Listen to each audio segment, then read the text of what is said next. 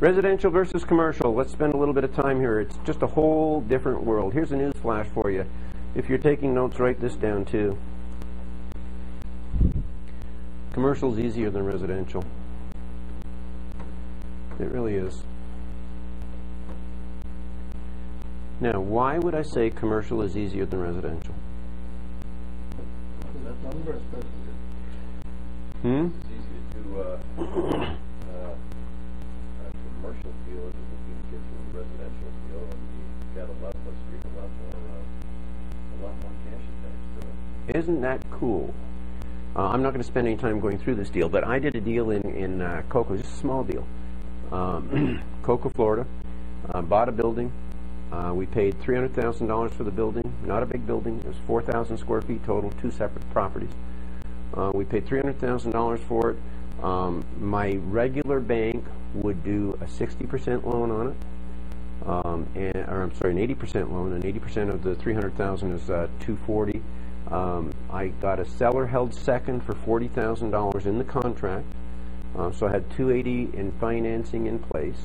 The building was vacant, and I wouldn't buy it vacant, so in the contract I wrote down that the seller was to provide a tenant for one of the buildings for $2,000 a month for a 5-year lease, because it was going to cost me $2,000 a month to carry the entire property. So although I'm buying a vacant property, I'm not going to close on it vacant. And it's called an event-driven closing, where the closing is only going to happen if certain things happen. And the seller agreed to it, and they found a tenant, paid $2,000 a month for that property. And the day that I close, it's not going to cost me a penny for the next 5 years to carry it. It's guaranteed. And because I happen to be a real estate broker, so this makes a difference, but I wrote myself in for a $12,000 commission. So I had $280,000 in financing, $12,000 in commission. I bought that building for $8,000, and for 5 years I owned it and kicked off $24,000 a year. Now let me ask you a question. How many $300,000 houses can you buy that will kick off net to you $3,000 a year? If you're lucky. 10 to kick off the whole. See, here's the point.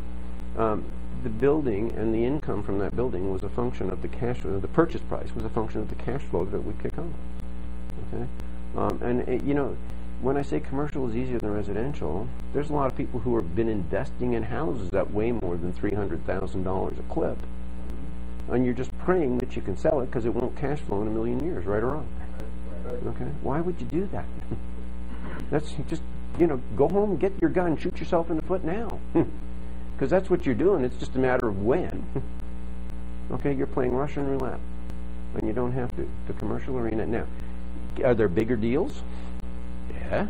Are they more scary sometimes? Yeah. But to walk in, I mean, how much brains does it take, if you can structure the deal, to walk into a $300,000 purchase that's going to kick you off $24,000 a year?